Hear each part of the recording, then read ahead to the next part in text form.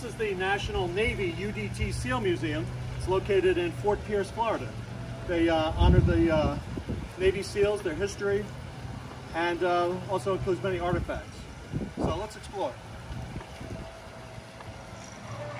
So the Navy SEALs, they're sea, air, and land. And everything in this museum is authentic. There's no replicas at all. You have the Frogman, representing the sea. Paratroopers representing the air. And Navy SEAL wearing night vision goggles representing the land. First display is the war against terrorism following the attack on September 11th.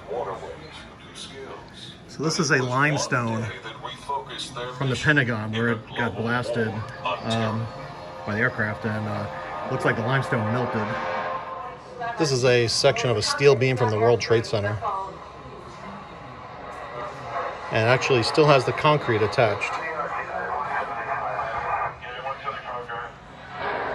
New York City Fire Department helmet. This is an actual flag from ISIS, terrorist organization that took over large sections of Syria and Iraq during the Obama administration. This is a uniform worn by Navy SEALs during Operation Neptune Spear.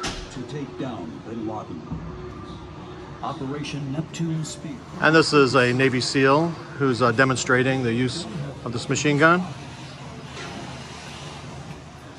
This has the look of a high-tech canoe.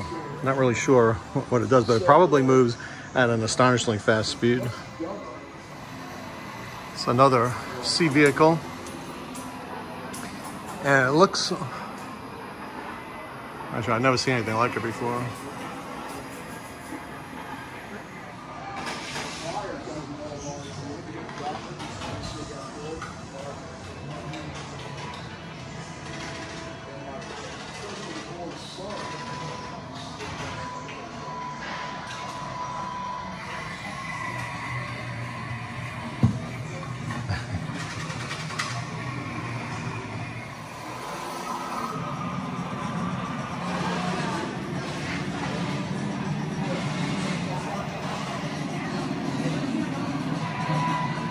I believe this is a motorized underwater. You hold onto the handles on the side, and it pulls you at fast speeds through the water. This would be a UTV, utility terrain vehicle. Room for 3. This is another utility terrain vehicle. Looks like a very modern version of a Jeep.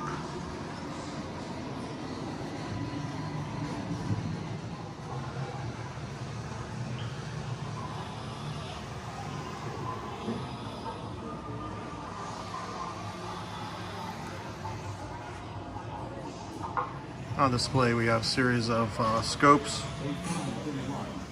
and machine guns. Pretty high-powered machine gun there. This one fires a harpoon or something, or a something that catches a ledge. That's a big machine gun.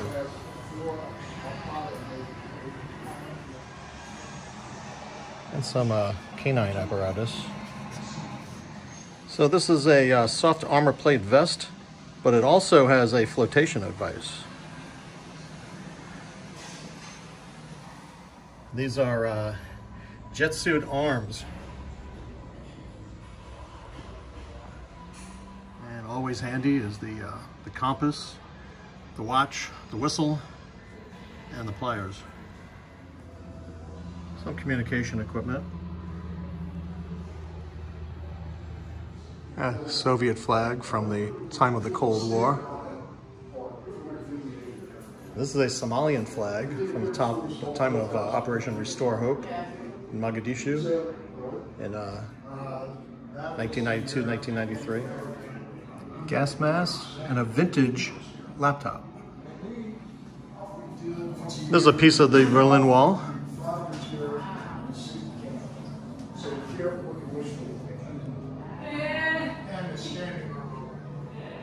Now this seat was captured during the Panama operation in 1989. And mast, fins, and a Panamanian flag from the time of the Panamanian operation. So a variety of frogman gear, aqualungs, and fins, goggles. So one night he was out and he came face to face with a North Vietnamese guy. He goes, I don't know how. Big twin aluminum tank here. Captured Iranian flag from the time of the 1987-1988 conflict with Iran. This is an Iraqi flag captured during Operation Desert Shield. Medical kit, everything you need to treat wounds and sew up wounds. Variety of gauges and compasses, knives, crimpers, Swiss Army knives. And this mask dates back to World War II, very vintage.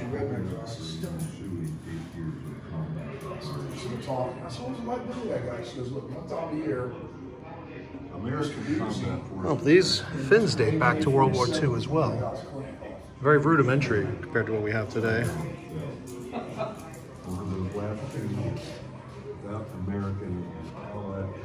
That mask is from the Vietnam era. All this equipment's from the Vietnam War era, including the fins. This is a diorama of Navy SEALs operating during the Vietnam War. Patrols up from 7 to 14 men.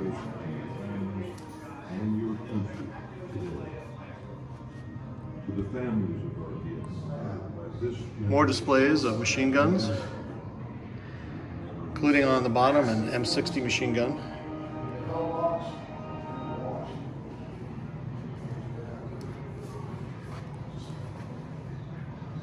We have a grenade launcher, second from the bottom,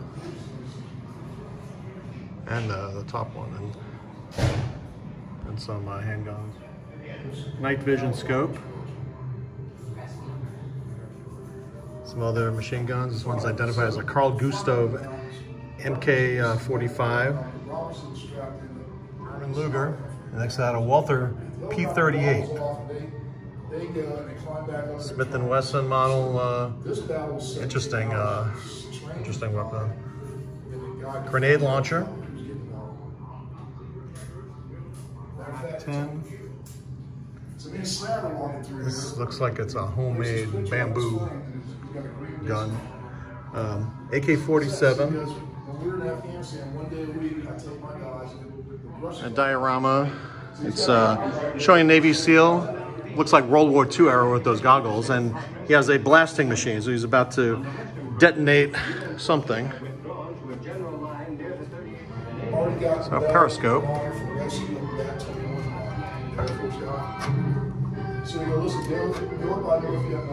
Cast and recovery. This is called a snare. It looks like it's homemade. It looks like electrical tape. And some other type of cord.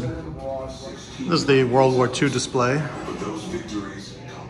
This is an OSS knife, which is a precursor of the CIA. So 8 months after the attack on Pearl Harbor, Scouts and Raiders units were formed from the ranks of both the U.S. Navy and Army, and would eventually serve in China, Burma, India, Europe, North Africa, the Pacific Theater, and Alaska. In January 1943, the Scouts and Raiders School was relocated from Little Creek, Virginia to Fort Pierce, Florida, where it became the sole responsibility of the U.S. Navy. So I guess that's why the Navy SEALs Museum is located in Fort Pierce. It's kind of almost one of the birthplace during World War II. It's a huge machine gun. Thompson submachine gun. And some World War II era rifles. Top, some Colt revolvers, M1 carbine, British MKV jungle carbine, and the third one is a Springfield rifle. This is a mortar with a opened up mortar round. And this is it's an M1 helmet. It was worn by William Livesey, and he landed on Ormond Beach, Normandy, wearing this helmet.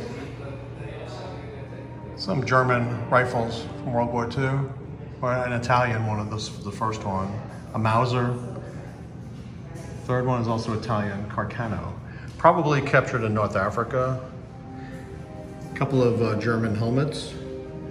The one on the right, as you say, it's a German Africa Corps helmet. So most of the stuff is filmed around here in World War II. They're kind of running, they find munitions, they find stuff. And a pair of machine guns. This is a Japanese anti-boat mine. And part of the job of the Navy SEALs would be to eliminate those mines. Japanese handgun, Type 38 carbine, Type 2 paratroop rifle. The third one is a Japanese sniper rifle, and a saw underneath it. Type 92 heavy machine gun. At the top, a bayonet and a hand grenade, fragmentation hand grenade, and then some Japanese rifles. So that's the naval combat demolition guy, and that's At the bottom, some interesting helmets. On the right is a Japanese helmet from Okinawa, where they fought almost to the last man. Japanese Army officer's cap on the far left.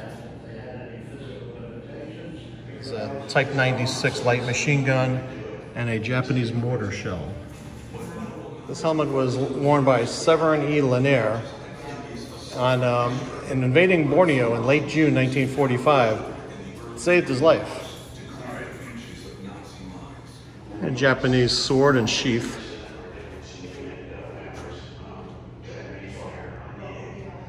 This is a Japanese silk prayer flag. The Japanese rising sun flag, captured during World War II. This is a special operations craft, Riverine.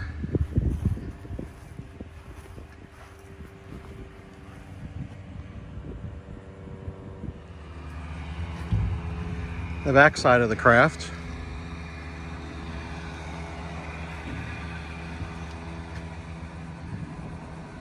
I guess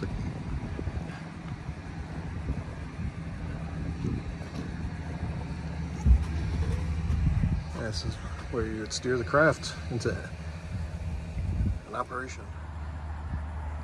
This is a special operations craft, MKV.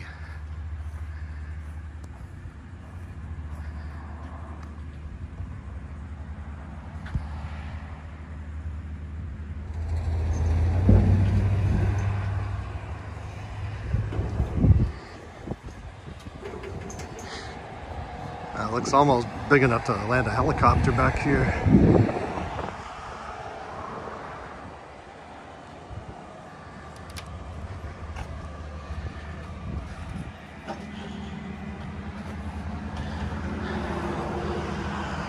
There's room for a whole squad.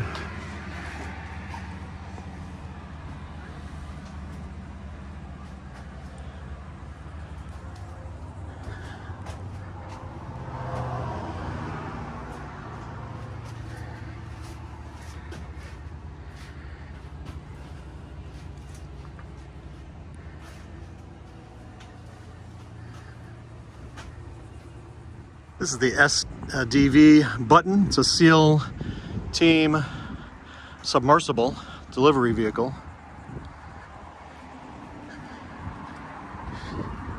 A waterproof hatch right here. And inside compartment. These are Apollo space capsules.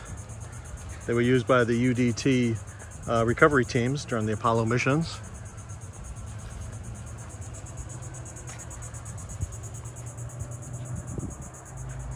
This is an Iranian gunboat. It was captured during Operation Earnest Will during the 1987 and 1988 conflict with Iran.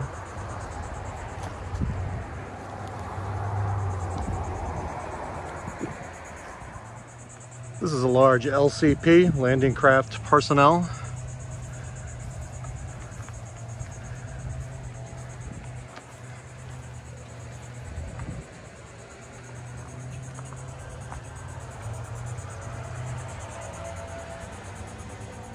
This is a PBR, Patrol Boat River.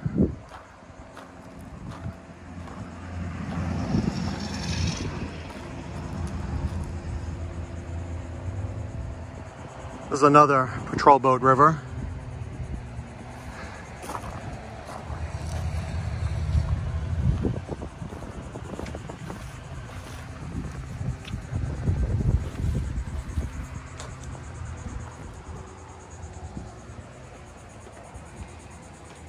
This is an MK8 Mod 0. It's a seal delivery vehicle.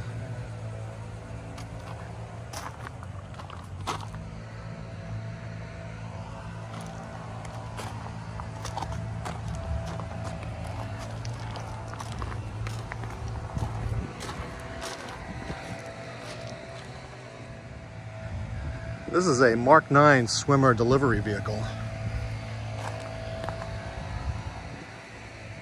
Very fascinating design.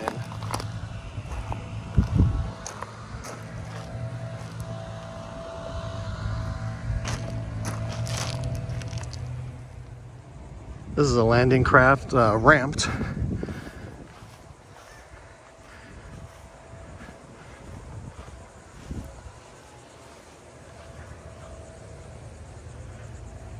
And the ramp would be right here, so this ramp would collapse down and allow the soldiers to emerge.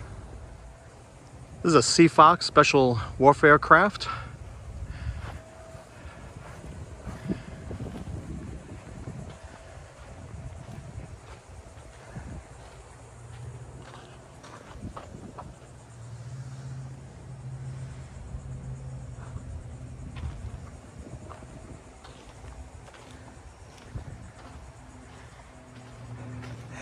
And it also has a ramp on the back.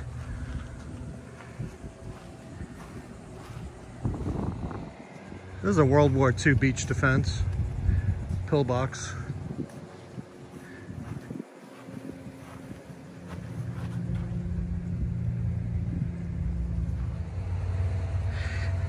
A series of more obstacles, beach obstacles from World War II in many cases.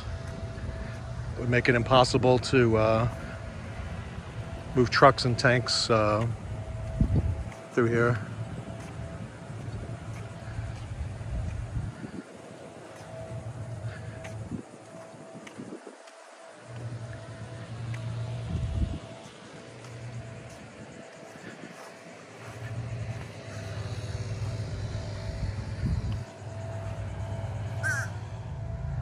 This is the first of a series of obstacles on display.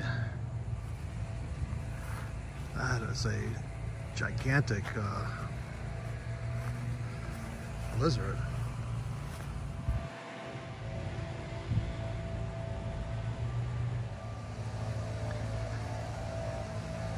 This is the Memorial Garden.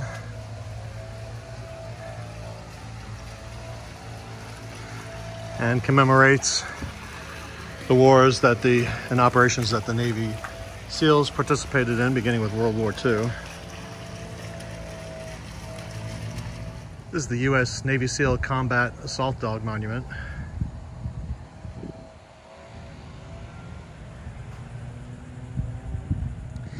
This is entitled Never Out of the Fight, including a canine. This is a naked warrior statue. Commemorates the underwater personnel. This statue recognizes those who received the Medal of Honor.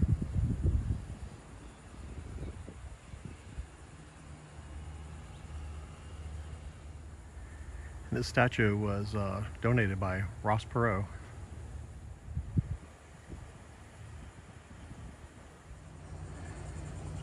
And this is the Navy SEALs obstacle course. We might give it a go. So frog feet for training. And they would begin their training on the grinder. And this is a slab of the grinder that was preserved. Now looking at the various parts of this obstacle course, this is the hand walk. And some other parts of this would be Guess you have to hurdle these logs, climb the rope, and then somehow climb to the top of that tower.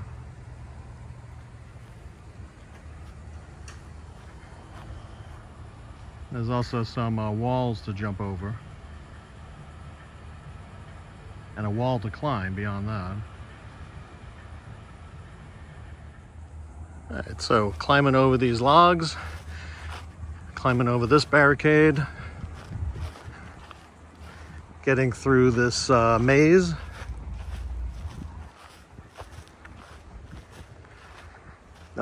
Monkey bars.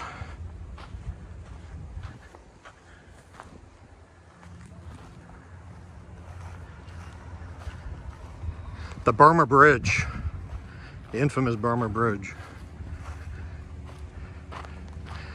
So, it looks doable. I think we'll give it a try. Help! All right, so I chickened out on the obstacle course, but if you enjoyed this day with us here at the National Navy UDT SEAL Museum, then please click like, subscribe to our channel, and we will see you on our next adventure.